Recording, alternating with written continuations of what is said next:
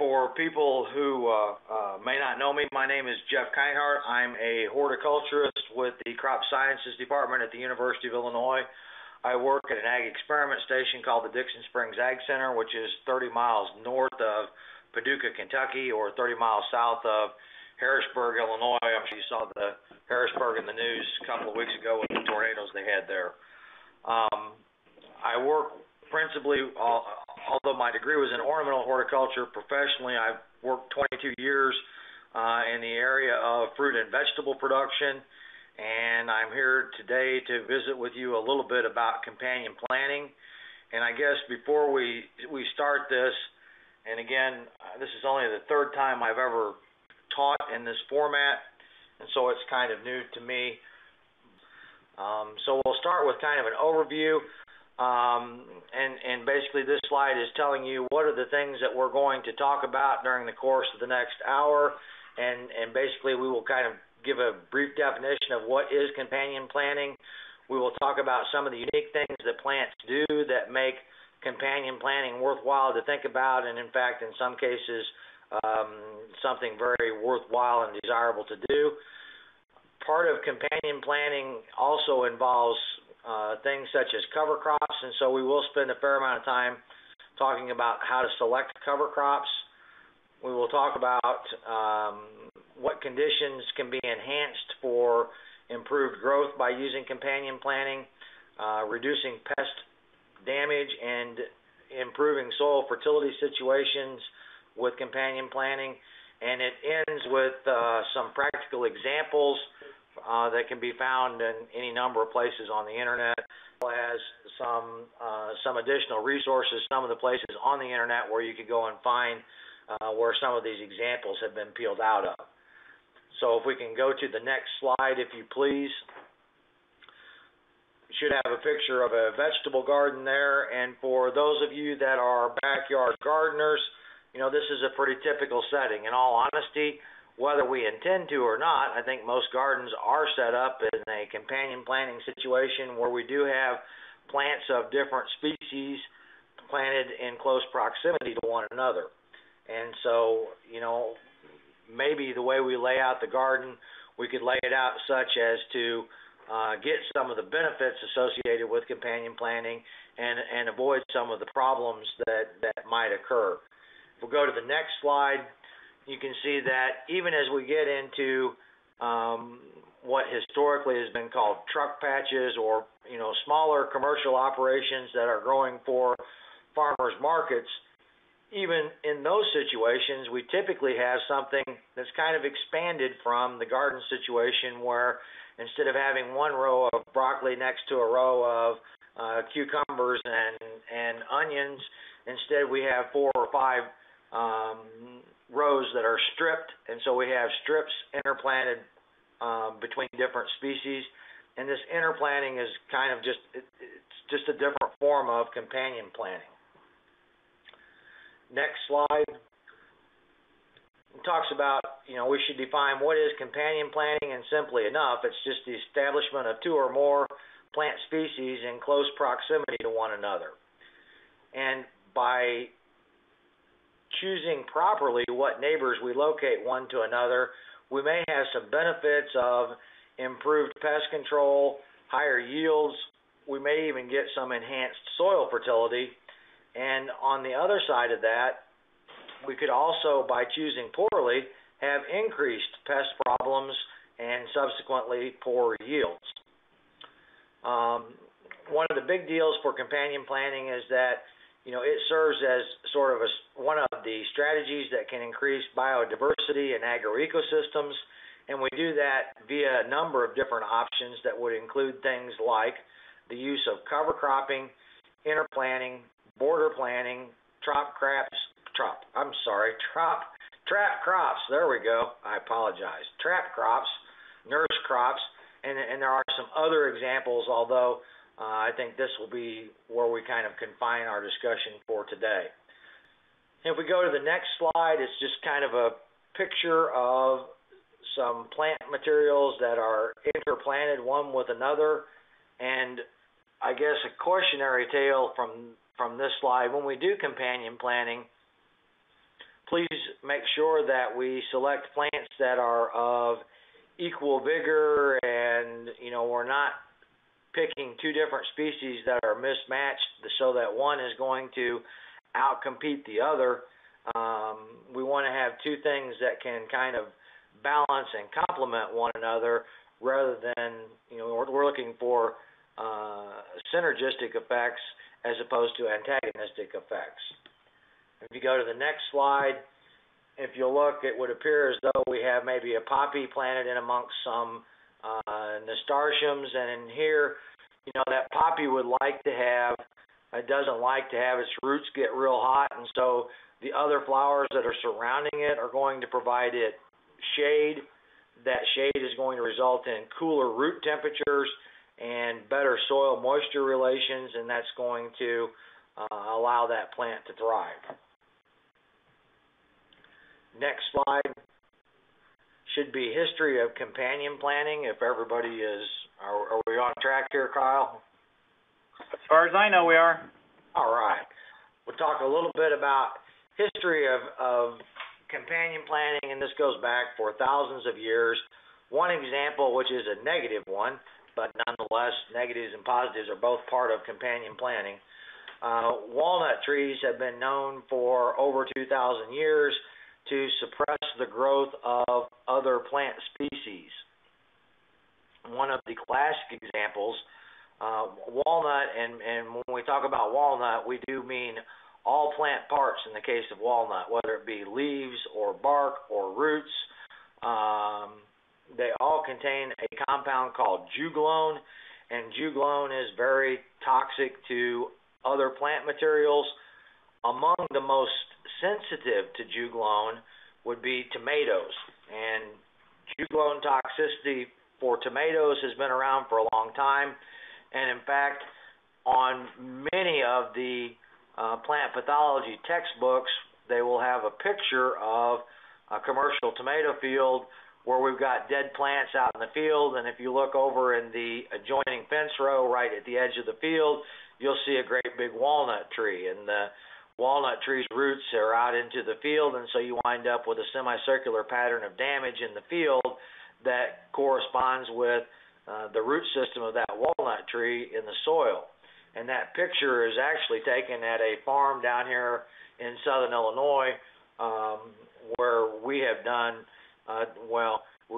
we did tomato variety trials at that particular farm for about 30 years. It was the Cerny farm, but juglone is very problematic to tomatoes, to grapes, to many different plant species. And so, although not a companion planting thing, just sort of a matter of fact thing that you need to know, if you get wood chips from a truck that's, out from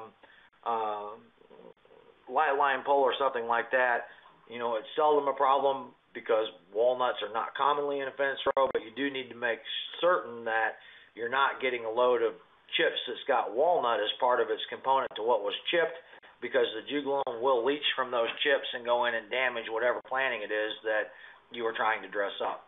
So that's kind of a negative example of companion planting. A positive one, and going back to the history here, the Native Americans had for years and years and years, they talk about three sister crops, which in their case they would grow corn, bean, and squash together. And the three of these things all provided some synergism one to another. The corn, which is a tall plant, afforded a good trellis system for the bean to climb up. And so the bean benefited by getting higher up in the air. The squash was planted at the bases of these plantings. The squash plant, which the particular squash that they used would be more analogous, or you would be more like what you would think of perhaps similar to a pumpkin. But the squash plant had very large, broad leaves, and the squash plant's large, broad leaves afforded shade and better soil moisture for the corn plant. So all three of these benefited, one from being planted near the other, and that was a very common system used by Native Americans. Other examples of companion planting in history: chemicals in oak leaves can result in the retardation of the growth of certain insects that feed on them. Another example are insecticides derived from plants, and the most common example here is the chrysanthemum the pyrethrum daisy. There's an insecticide, a naturally occurring insecticide called pyrethrum, and pyrethrum is actually still used in by organic producers. The most common form that it would be purchased in by organic producers would be the use of a product called Pyganic. But Pyganic is an insecticide that is derived from the plant extracts that come from pyrethrum daisy, which is an ornamental found in all of the catalogs. Lots of people grow it throughout Illinois. And it's a pretty decent insecticide. So if we can go to the next slide, we'll talk about some of the unique things that plants do. One of the things that plants do are compete for space, and they don't all compete for space in the same way. Some of them compete vertically, some of them, their growth tends to be more prostrate and low to the ground, and so they compete instead of in a vertical fashion, in a horizontal fashion. An example of that goes back to the three sisters that we talked about. The corn competed vertically. The bean then climbed up the corn. The squash, which is a very vigorous plant, the squash plant competed, but its competition was in a horizontal fashion, and each of those things benefited from the way that those individual three species competed for their space. Other things that plants can do: change the environment to benefit others, and I think we've given you an example of that with the squash providing shade to improve soil moisture and lower soil root temperatures for the corn crop in the example of the three sisters. Changing chemistry of the soil. I think probably most of you know that as plants grow, the root system exudes hydrogen, and so plant growth in and of itself typically results in the acidification of soil, but some plants do a much better job of that. And when we get to the section talking about cover crops, we'll talk about buckwheat and some of the things that it does, but it actually has some impact on chemistry of the soil. Other things that we see is that we can influence the type of microorganisms that are in the soil, and we can do that again through cover cropping. And really it should have said we can influence the type of organisms, not just microorganisms, but also macroorganism. Fauna can be changed by some of the cover cropping systems that we use. Other things that plants can do: suppress the growth of other plants.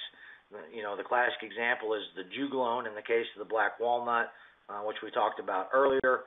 And we can have some protection from insect pests and diseases from some individual plants. And again, the pyrethrum daisy is seldom fed upon by insects because of the fact that it has naturally occurring within it this insecticide called pyrethrum. All right. We're gonna start by talking a little bit about cover cropping, and I guess that's probably the most common way that we use one plant species to benefit another plant species in modern agriculture is through the use of cover crops or similar things. We'll start by saying that one of the things that cover crops do is it allows the nutrients that are in the soil to become trapped in the plant tissue. Examples of common cover crops that would be used for this would be things like buckwheat or cereal rye.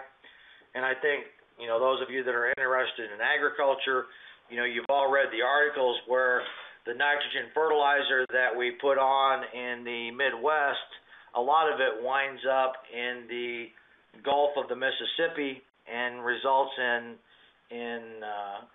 hypoxia or low oxygen, and it results in problems from the nitrogen pollution that occurs. One of the ways that we can reduce that, and bear in mind that nitrogen pollution doesn't just come from commercial agricultural fields. It comes from places like golf courses, individuals' yards, and individuals' gardens. I mean, it's all of us have a role to play in this. But one of the ways that we can help reduce that problem is that when we're getting done with our garden or our commercial field in the fall of the year, we can seed it down to something like cereal rye, which will uptake lots of the nitrogen and hold it in the plant tissue. If that plant nutrient is held in the plant tissue, it is no longer subject to leaching and becoming a pollution problem. Instead, it's remaining in our field. The following spring, we plow the cover crop down. As the plant tissue degrades, it in turn gives back up the nitrogen to the subsequent crop that we're trying to raise. And that's one example of a way that cover crops can be useful. Another example is that legumes, plants that belong in the plant family Fabaceae, they include things like beans, and by beans it's pretty much all types, whether it be soybean or green snap bean or pole bean that you might raise in your garden. And it even includes some things that you might not think of, things like locust trees, things like red buds. These are all examples of legumes. Legumes have a capacity to let me back up. Let me be a little bit more accurate. I apologize. Legumes have a symbiotic relationship with a particular bacterium, and that bacterium resides in the root system and some special structures called nodules that form in legumes, and that bacteria allows for the fixation of atmospheric nitrogen into forms of nitrogen that the plant can use. In case you may not be aware of this, even though the Earth's atmosphere is about 80% nitrogen, that nitrogen is not in a form that is useful for any of the plants with the exception of legumes. Legumes can take atmospheric nitrogen and convert it into plant-usable nitrogen. So one of the things that we can do is plant a leguminous crop, and let me give you a horticultural example for that. In the case of strawberries that we raise on plastic in southern Illinois, we raise strawberries on black plastic mulch. Those strawberries are planted in the fall of the year. We would normally put on 60 pounds of nitrogen to the acre prior to establishment of that strawberry crop in the fall. But one of the strategies that we can use is to grow vetch in the summer prior to laying our plastic and making our beds, plow that vetch under, and then come in and make our raised beds and cover them with plastic. If we do that, that vetch crop can supply almost half of the nitrogen that we need to raise the crop.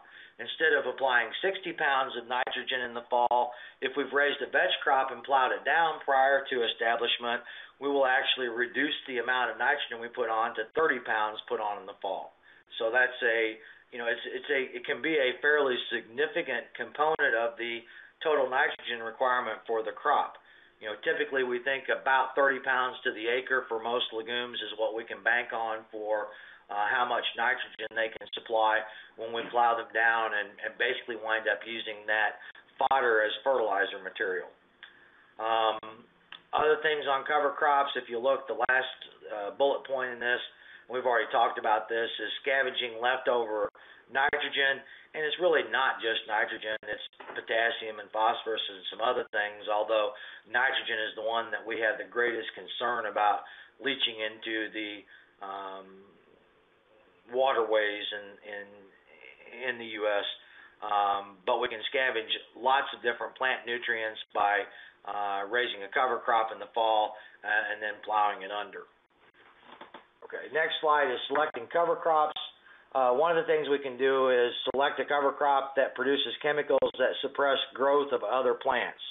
The classic example of this is cereal rye, and it's good for weed control.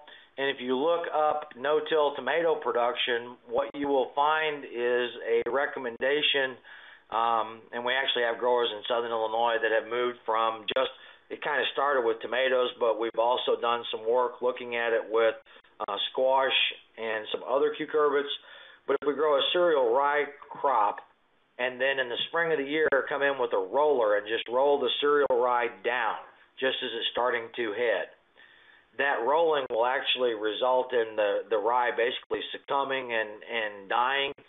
and after it has died, it releases some compounds into the soil that have very good herbicide effect. And so you can come in, roll this rye down, no-till into the rolled down rye, and not have to supply a subsequent herbicide, and instead get herbicidal effect from the cover crop that we have rolled down. And it does really work quite well. Other things that were useful for cover crop, something that was around a lot, the 1900s, it was common practice. We kind of have gotten away from it, but we have once again started talking a lot about selecting cover crops to do some of the tillage work for us. For years and years and years, it was a common practice that you would include something like sweet clover, which has a very deep taproot, as part of your rotation when we had 3 and 4 and 5 year crop rotations. And nowadays we spend a lot of time talking about things like tillage radishes. These are radishes that get to be, not quite as big as a man's calf, but quite large in size, and they get maybe 2.5, 3 foot long. And so they do a nice job of penetrating plow pans or fragipan layers where we have them. And once we get that fragipan layer broke up, then we have improved soil drainage and we have enhanced conditions for plant growth. And I don't know, has any of the people out there seen these tillage radishes or not? But they're quite unique creatures. When you see one of them, they're quite large. And their quite large size only results in one problem in my best estimation, and that is in the spring of the year, once these things start to rot, it definitely produces an odor that I guess the best way to say it produces a very memorable odor. Once you smell the field of these, it's starting to rot before you've got the plow in and got everything worked for the spring of the year. Certainly once you smelled it the first time, you'll never forget the odor associated with it. It's really not very pleasant, to be honest about it. Okay. Could I ask a question? Yes. A question about the rye. How does it help get rid of the weeds without hurting the crop that you're planting? Because the herbicide is in low enough concentration that it works on very small seedlings, but I talked about when I said no-till, in the case of the squash and in the case of the tomatoes, we are putting transplants into the field, and so we've already got plants that are at the 3, 4, or 5 leaf stage. The concentration of the chemicals is such that it doesn't cause harm to the larger plants, but they are in sufficient concentration to result in seedlings that are just starting to emerge to succumbing to the chemicals in question. If that makes sense. Yeah, sure. No problem. Any other questions? I wish it was smell-o-vision and I had some of these tillage radishes, because you'd all get a lesson. You would have a memorable afternoon. Anyway, they smell bad. If you click the slide one more time, there'll be a picture pop up where it just shows some cover crop that has been established into soybean stubble. And, this was a standard practice for years and years and years. Kind of got away from it, but it is becoming more and more popular, particularly in the southern end of the state where we tend to have much more sloping ground. We have much less organic matter, and so we probably get more benefit from cover cropping than anywhere else in the state, although I think there are benefits to be gotten from cover crops no matter where you are in the state. We just probably differentially get a little more bang for our buck down here. Jeff, that tillage radish, at least through the western part of the state, all I can speak towards is becoming more popular. So a lot of producers are doing it. Yeah, no, I think it absolutely is becoming more popular. And again, I think if you go back and look at old crop production rotations where you would have a cornfield and then that might well turn into a hay field for a year or two, and then to a bean field, followed back to a cornfield. So we were on a 4 or 5 year rotation. Those 2 years where we had that piece of field in pasture or hay production, it was very common to do some of the deep tap-rooted legumes to serve much the same purpose as what we're using the tillage radish for, and that is to get something that had a pretty significant taproot to it that would get down through this fragipan, typically located, 6 or 8 inches below, or the plow layer located 6 or 8 inches below the earth's surface. And, this goes below that, and basically it gets so large in size that it has a pretty good shattering effect on the fragipan layer. But I absolutely agree that that practice is increasing is the current trend for it. Okay, next should be a slide that says enhanced conditions for growth, and we'll talk about some cover cropping, some companion planting things that we can do to enhance conditions for growth. One of the things that you would do, and I think those of you that are master gardeners, I would guess that you have read the Vegetable Gardening for Illinois book that was originally written by Corder or Vandemark. I think it now carries Chuck Boyd's name on it. But if you'll look in that book, either in the front or back cover, one of the two, they spend some time talking about how to lay out a garden. And part of what they talk about in how to lay out a garden is getting at this first point, and that is one of the things we can do with companion planting is provide a better situation for shade-loving plants such as, the leaf lettuces. Leaf lettuces don't have to have shade.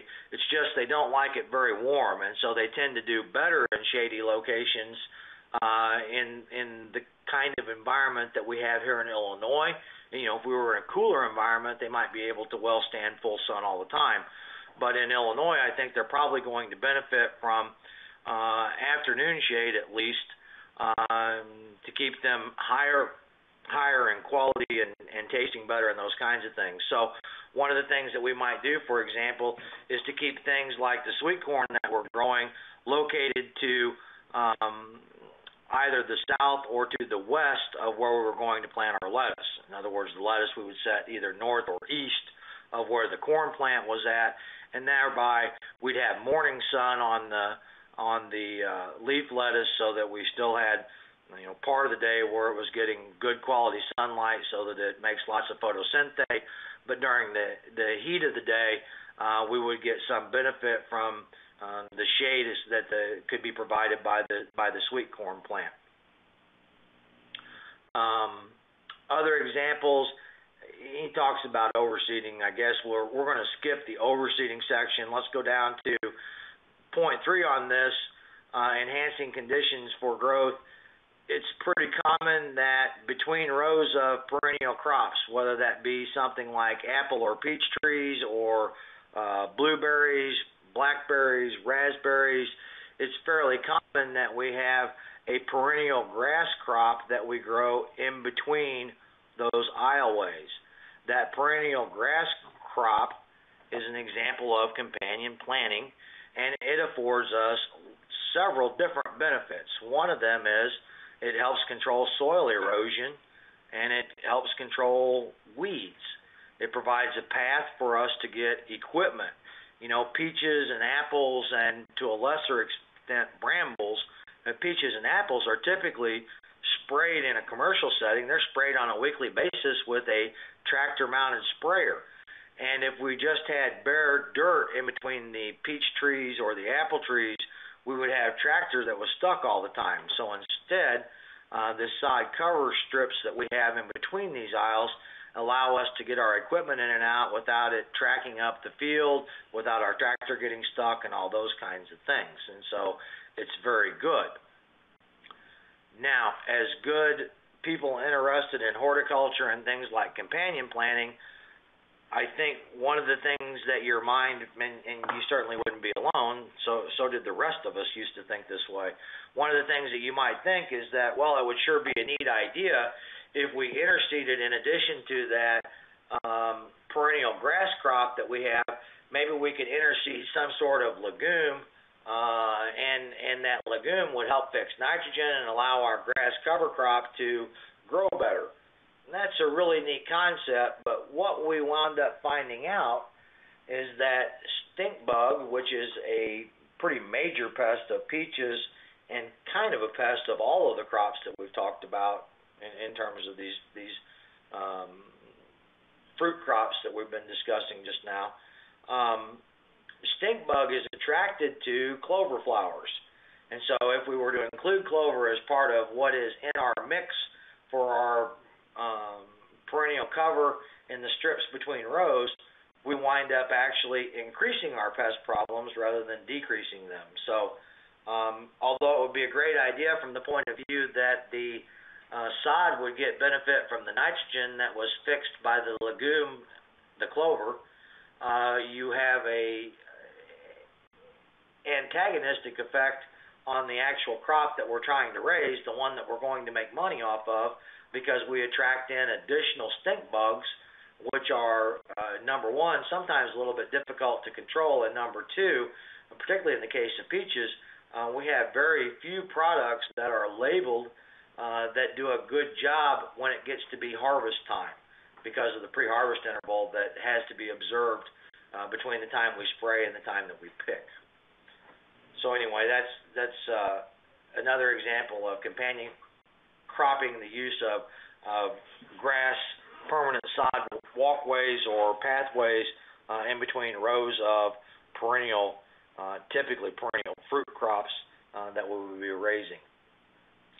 Other examples of companion planting would be the use of nurse crops, and I guess the most common example, I think most of the people on here are from the central part of the state, unless I'm mistaken, and with that assumption, I would say that probably the most common example of the use of a nurse crop that you would see there would be the use of oats and alfalfa being seeded together at the same time.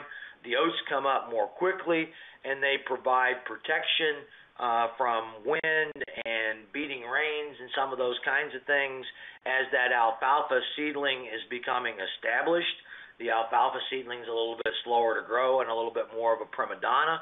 And so the oats kind of protect it or serve as a nurse, if you will, hence the term nurse crop, until the alfalfa is large enough in size and hardy enough that it kind of takes off on its own.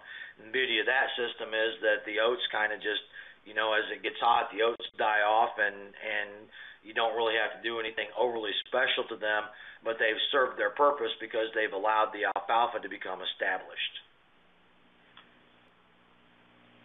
Let's go on to reducing pest damage. The next slide. Are we still together, Kyle? Yep, we're good. Okay. Reducing pest damage. Plants produce chemicals that protect them from insects and diseases. And that sentence should have read, some plants produce chemicals that protect them from insects and diseases. These chemicals may in some cases act as actual outright insect toxins, as in the case of the pyrethrum and the pyrethrum daisy. In other cases, they may simply be feeding deterrents. They may not taste good. Some have fungicidal properties, and I guess the most common, more modern example used in horticulture, marigold roots can produce chemicals that are toxic to some nematode species. There was a lot of work done by Cornell University, I believe it was in the mid-90s, where they looked at nematodes can be a very significant problem on matted rose strawberries.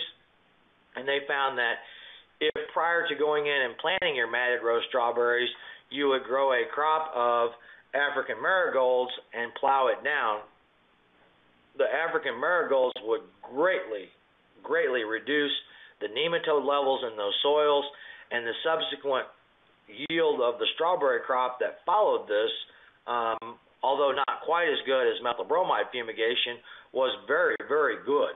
The plants were quite nematicidal in the compound that the marigolds produce is quite nematicidal and does a pretty good job of cleaning up nematode problems that can be present on some sites.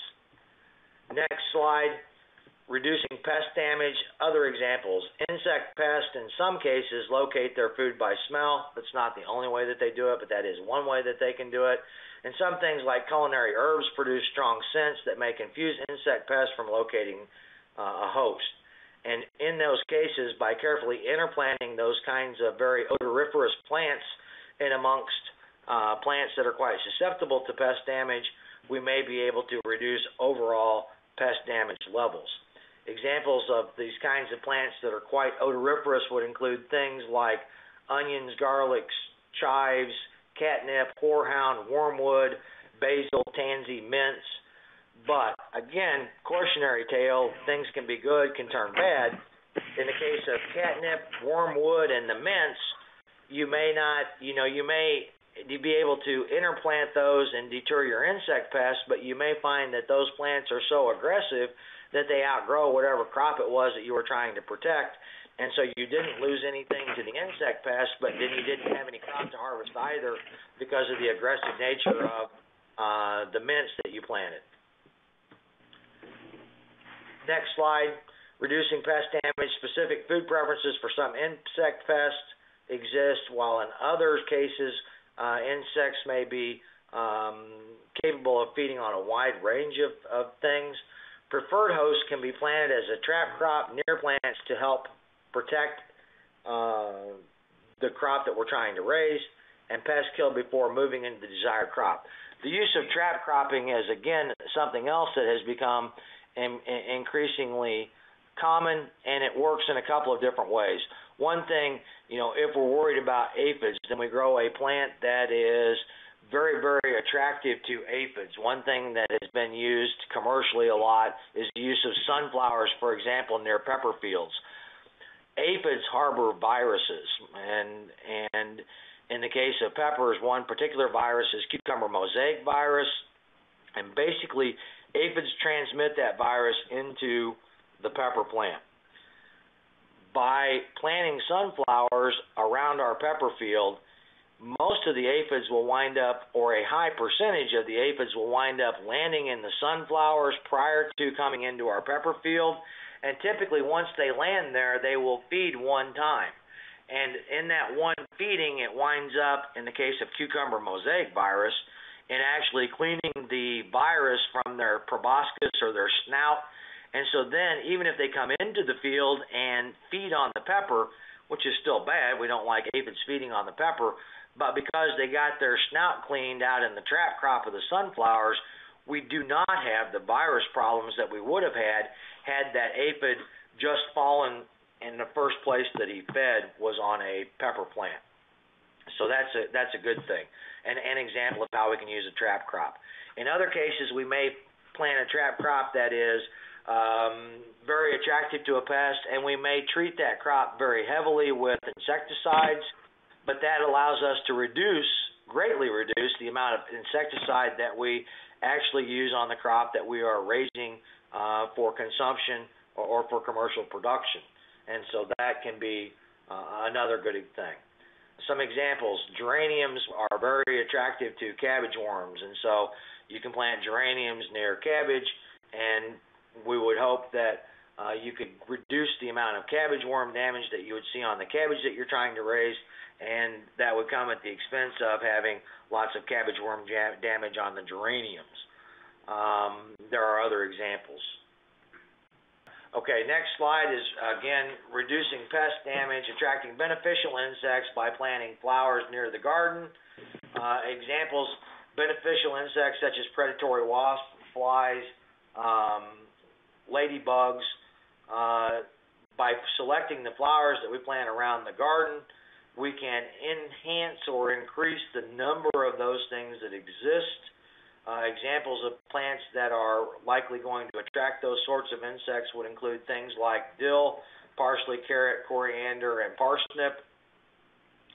Another example that I think is becoming, or is probably used more commonly commercially, is that we may attract plants, we may plant plants in a companion setting, either in strips or at the edge of the field, to attract pollinators.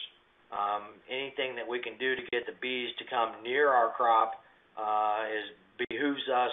One of the common examples that we see now, there are some people that are planting planting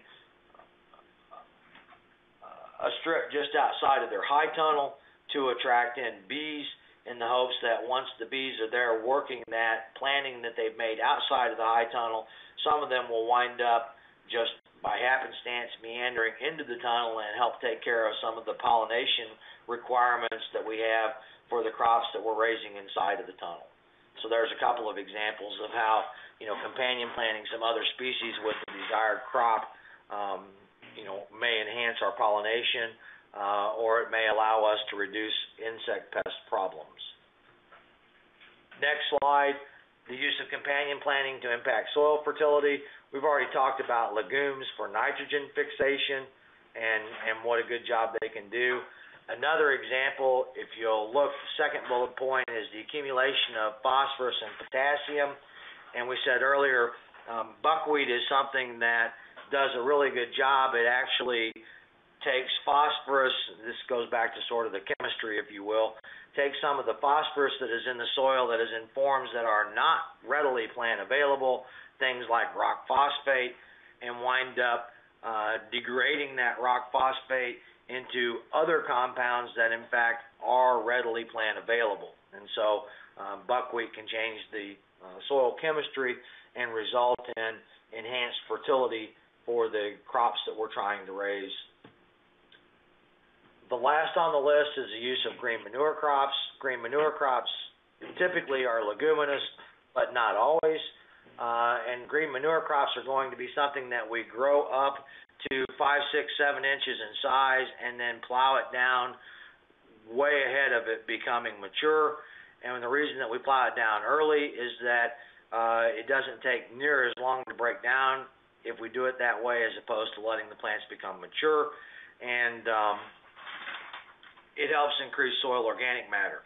Again, in central Illinois, where you have 4 or 5% organic matter or even higher, probably not near as big a deal as it is for in the southern end of the state. We have soils that are somewhere between 1.5% organic matter to maybe 1.25% organic matter, and we actually can get some pretty good benefit by plowing down green manure crops prior to establishing a crop for commerce or a commercial crop.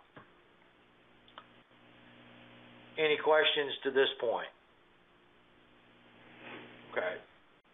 We're about done. I mean, I think and we're about out of time too, I think, is looking at this. So there's from here on, I think there's a pretty big list of some examples, and basically Maurice went and pulled these examples from, there's lots of different sources out there for what plants go good and what plants don't go good.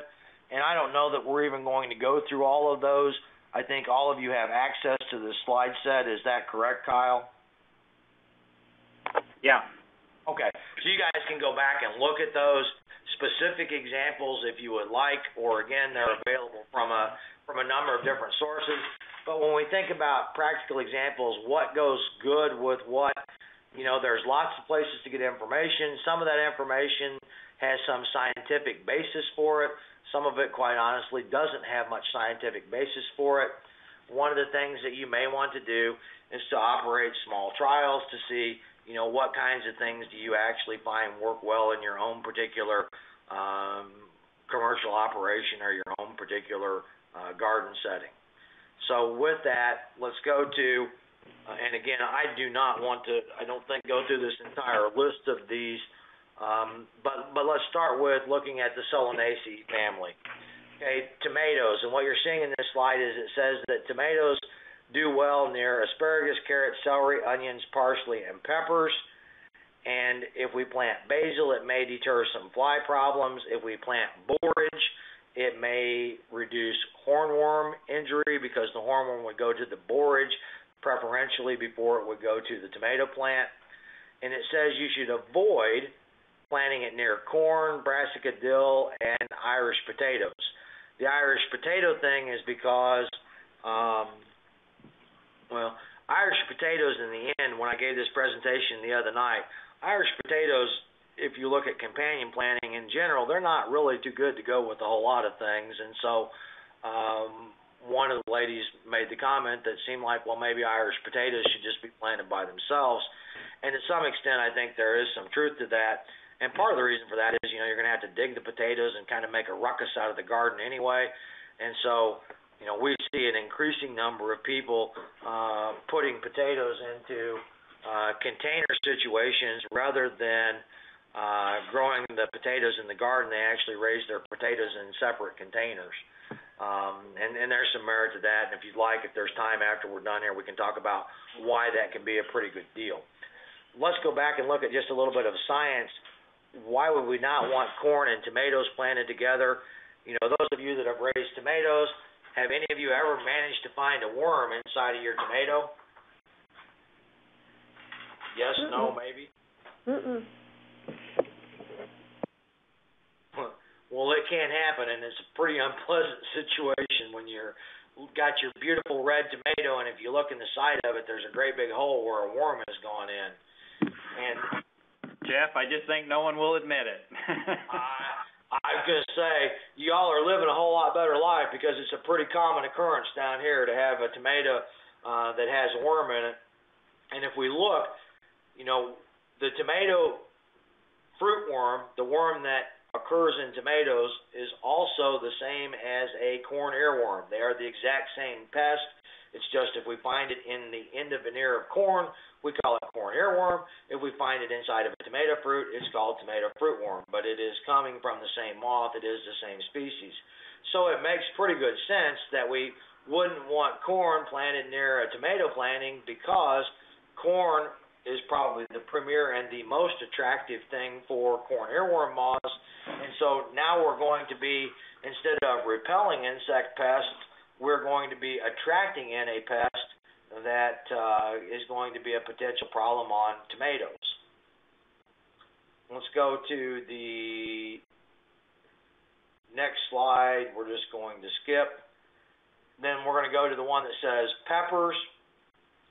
If you look, peppers, again, similarly to what we saw, peppers, tomatoes went with peppers, peppers go with tomatoes as we see here.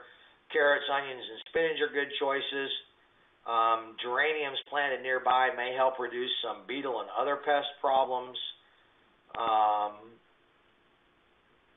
And again, if you look, it says here to avoid corn.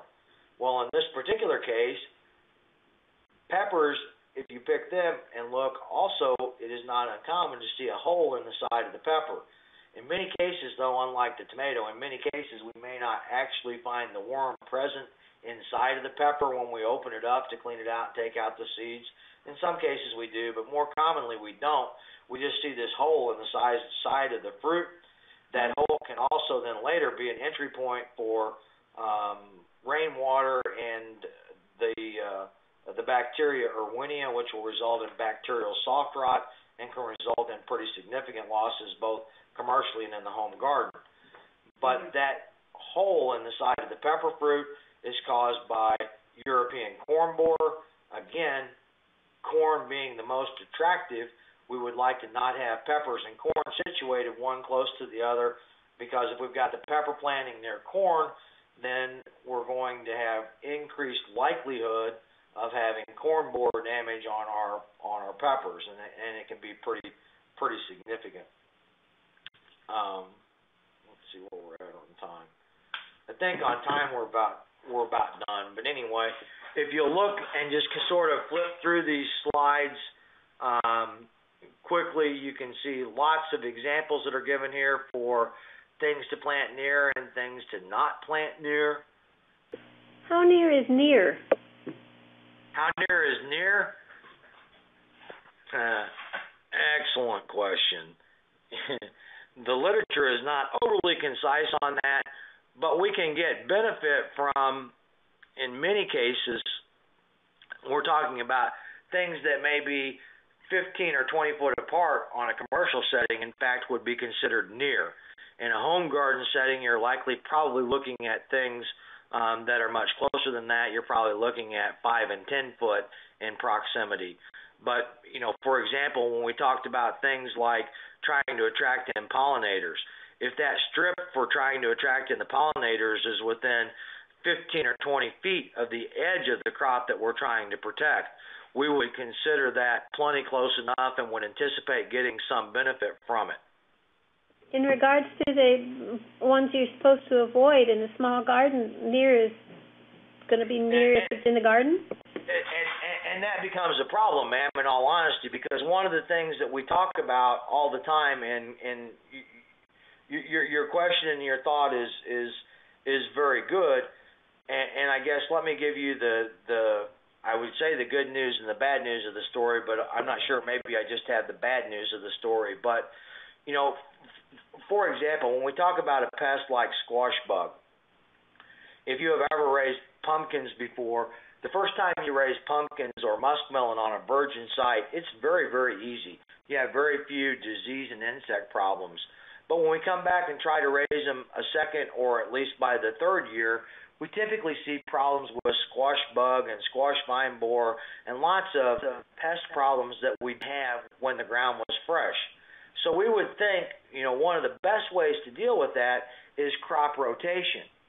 But to be very honest with you, like in the case of a garden, rotating it in a, you know, if we've got a garden that's 30 by 100 foot, rotating that squash from one end of the 100-foot garden to the other end of the 100-foot garden, quite honestly, isn't going to have much impact on the pest population.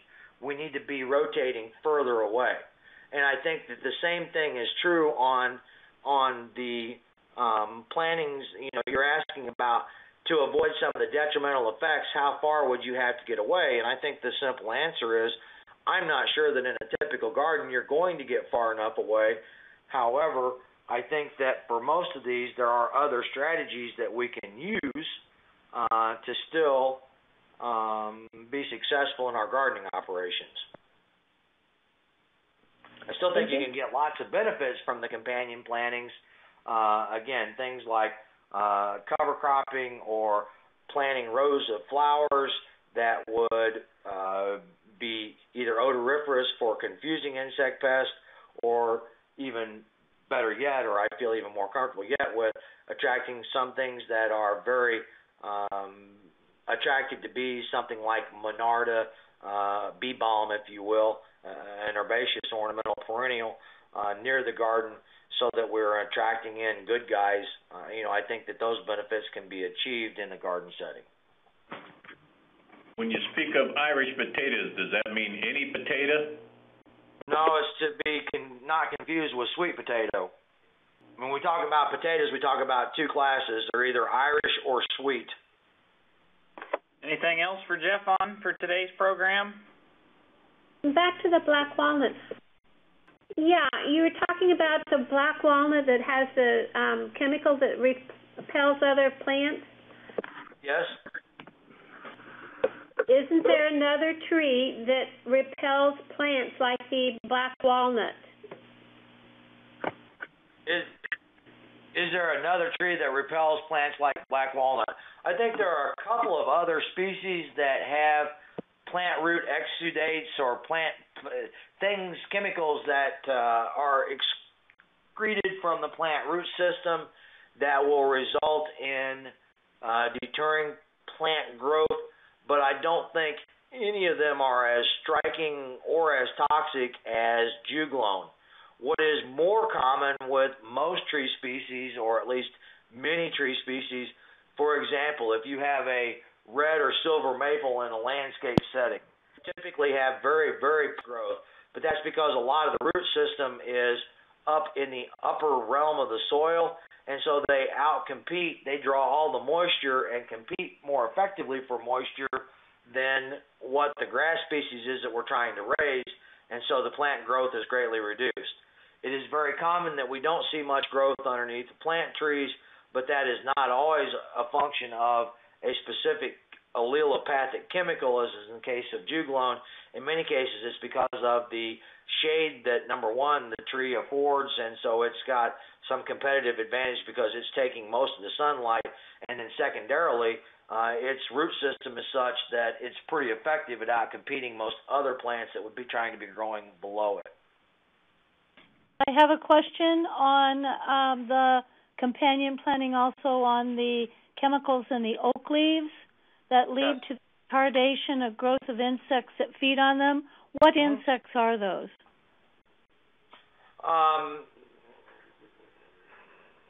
Insect pest, probably the most common one that I'm familiar with is, it's a little waspy fly thing that causes oak gall, but in all honesty, I think part of the point is, and again, Maurice put that together, but I think the simple truth of the matter is there are not many insect pests that feed on oak leaves because of the level of tannins and other compounds, but particularly tannins, that exist, make them almost impalatable for most other plant species. If you look, it is not overly common to see insect problems on oak trees, with the exception of gall problems can exist. Right. Okay, thank you. Yes. Okay, Jeff, sure want to thank you and all the host sites for helping with today's program. Thank you, everybody.